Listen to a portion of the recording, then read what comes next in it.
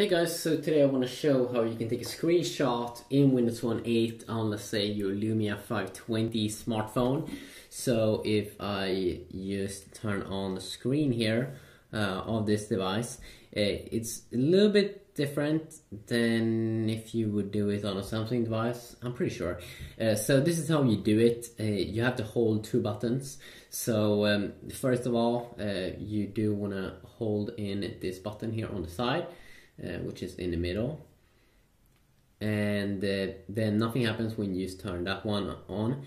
So you want to hold it in, and then you want to tap on the button here, the Windows button in the middle, and you want to do this at the same time. Push those two buttons at the same time. So let's try. So you see, very quick, saving two screenshots. Let's try one more time. Oops.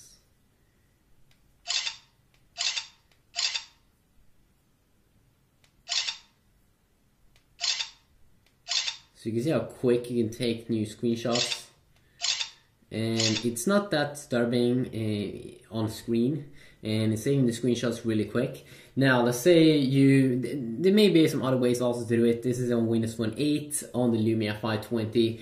If you want to check out the screenshots, of course, what we can do here is that we can just go down, let's see, photos. And now you don't want to go into the camera roll, you just want to go down to albums, because it's creating a separate album here for your screenshots. So you can see now I can just tap on one of those pictures, and then I can swipe between my various different screenshots that I did take, and you can see them, they are all clear, and they are all in HD. What I can also do here is I can tap on the bottom here, and then I can share it. Let's see here, share to messaging or OneNote, which seems to be some app in Windows Phone 8. I can add it to favorites. I can also set it as a lock screen, save it to the internet like SkyDrive, so we can access it probably from a computer. I can also, of course, edit it, and then I can delete it. If you tap on edit here, we can do a few simple things, like we can rotate it.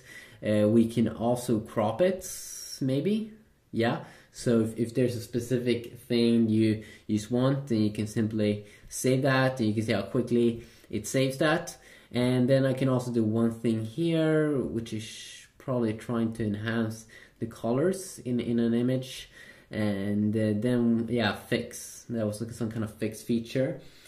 So if you just tap on save, and was it something else? No, I think I did show everything, so hopefully this video have helped a few people out that want to know how to take a screenshot in Windows Phone 8. Have a good day.